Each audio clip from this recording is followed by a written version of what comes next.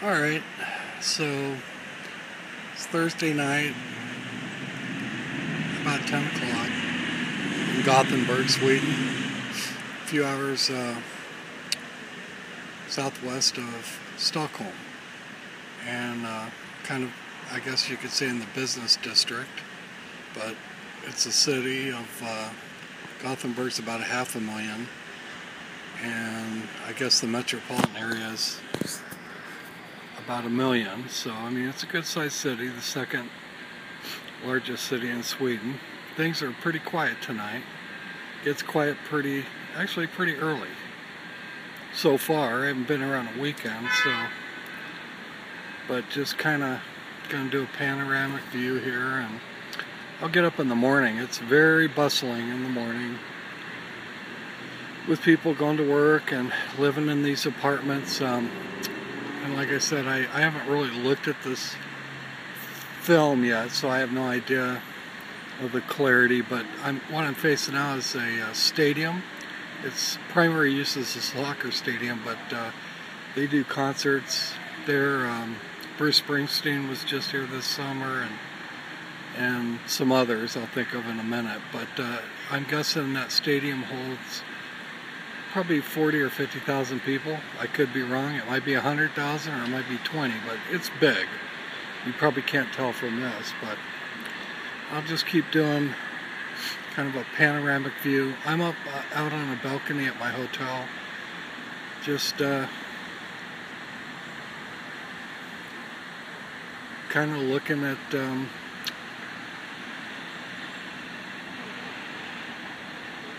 looking east. I had to think about that for a minute.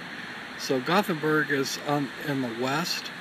Matter of fact, I read an article in one of the magazines in my room about go out west, and so I guess Gothenburg's the west part of Sweden. But anyway, hopefully this turns out okay. And like I said, I'm just gonna keep kind of panning.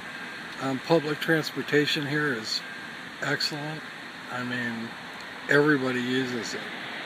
For 500,000 people right in the city and 1 million in the metroplex, there's really no traffic issues. There's subways and trains, which tomorrow I'll probably take some pictures of that. There's a massive train station right near where I'm at called Central Station. Go figure, huh? And there'll be 10 trains, big trains pulled up that go all over the country and Europe. And then there's subway,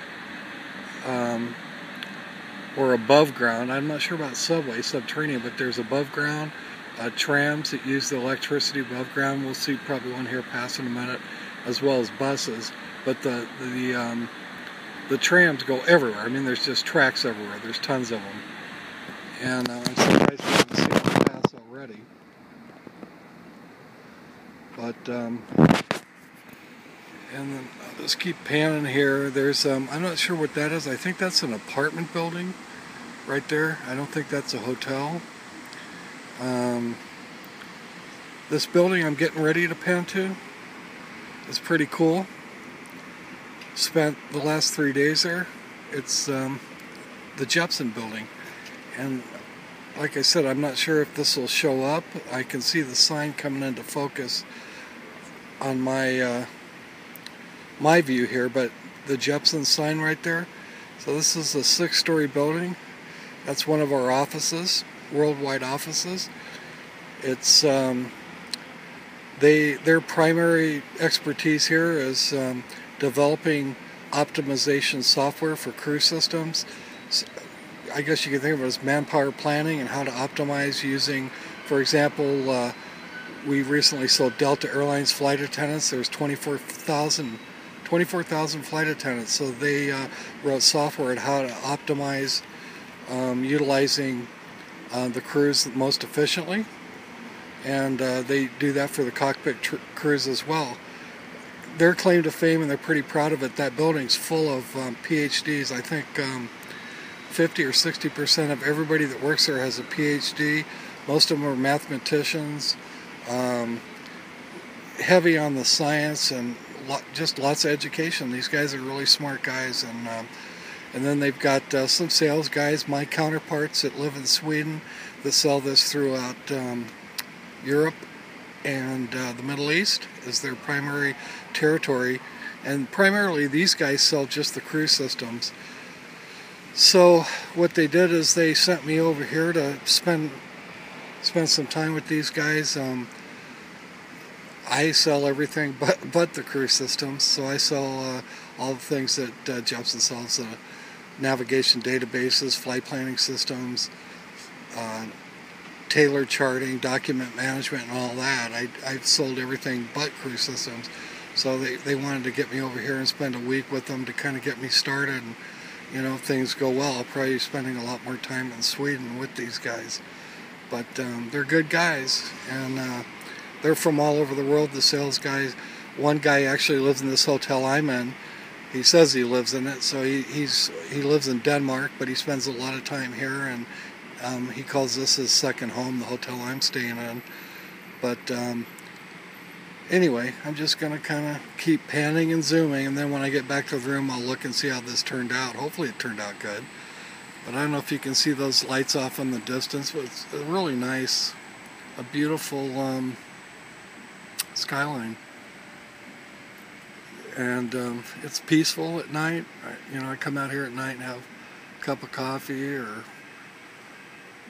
just hang out and kind of wind down and relax. And then the mornings I like to come out and have breakfast and just kind of watch the city wake up. I'm going to pan around now to the actual hotel and hotel room. You probably can't really make it out, but what the heck, hopefully won't make you dizzy here. I'm just kind of panning around. So here's the patio, staircase, speed up. But as you can see, it's just it actually kind of almost reminds me of Disneyland or something. It's just looking down this street. It's extremely clean for a city that's large, extremely safe, or it feels safe, and it is safe.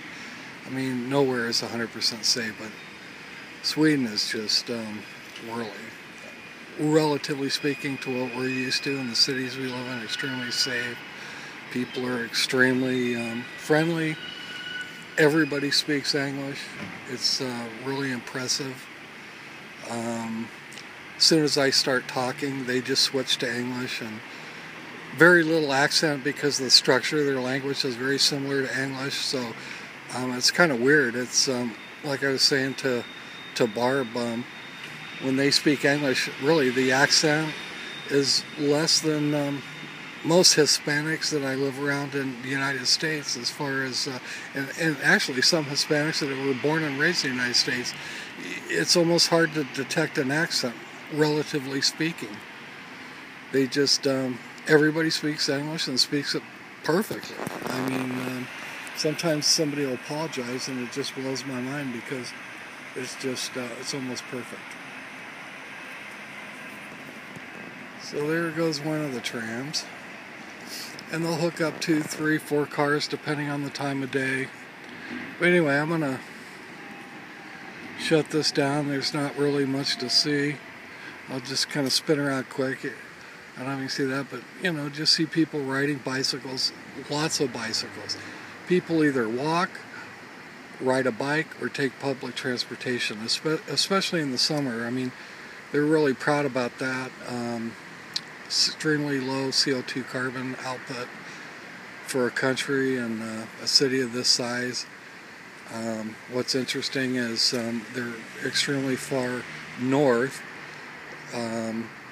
as far as the latitude. So, you know, this time of year it gets dark about 8 o'clock at night, but in the dead of winter, I think they said it's about 18, 19 hours. It's pretty dark, and 5, 6 hours of sunlight. And then Midsummer's Eve, which is June, the longest day of the year, then it's the opposite of that. It's light for 18, 19 hours of the day, and the Swedes, they really take advantage of that. They're extremely health conscious, and in the summer they want to be out on the water and doing things outdoors. They love to eat outdoors and just hang out in the summer, do whatever they can, always being outdoors.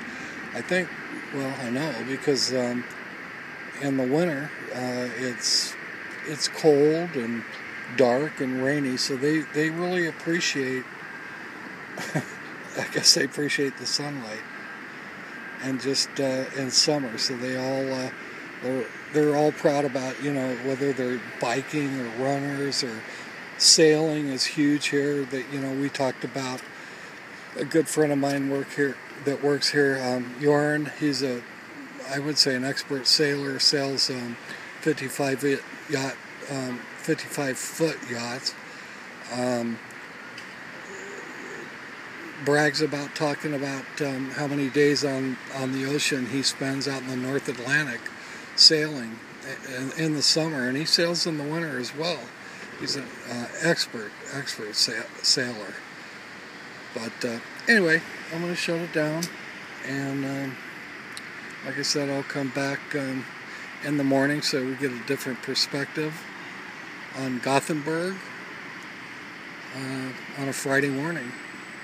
And then probably take some pictures Friday night. I got a feeling Friday night the street's going to be a little bit busier, but maybe not, because I mean, it is a working street, so it's not like this is a tourist section.